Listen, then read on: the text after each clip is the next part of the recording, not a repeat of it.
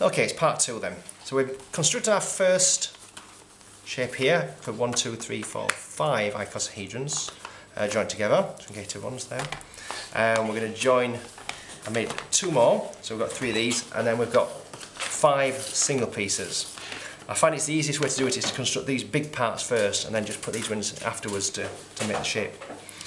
So we're going to join these up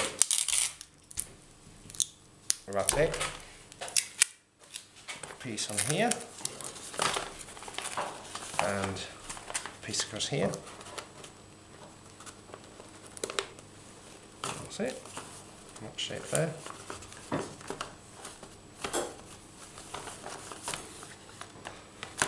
piece across here. On the inside, just to hold it in place. There we go. That's one of the pieces joined. Join the other one. Now this can go across a few places, in a few different places here. I'll just join it across this one, it's just as easy as anywhere.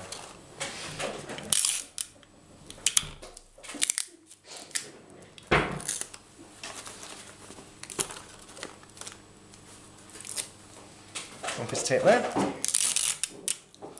and one piece of tape across on this side. Now this is what I mentioned before, it's quite useful if you've got a second pair of hands to help you, just to hold things in place. I would ask my wife, but she's just laughing at me at the moment.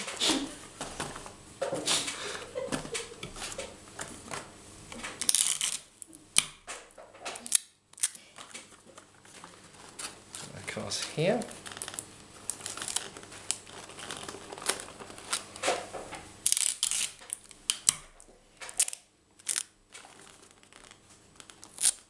Across there. And it's starting to look a little bit like a icosahedron.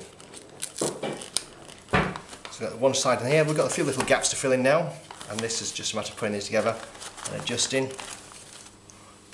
I'll do this really quickly onto here. You take a little bit more time, I'm just rushing through this.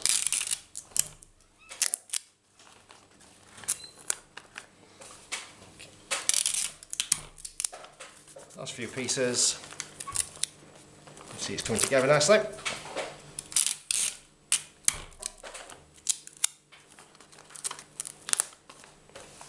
And 2 final pieces. Into here. One there. And one here. And we're left with a final piece to fill in. Now I'm going to leave this loose on here for later on just to show a different demonstration, but there you go. There's your icosahedron 20-sided shape made from 20 truncated pyramids. Good luck.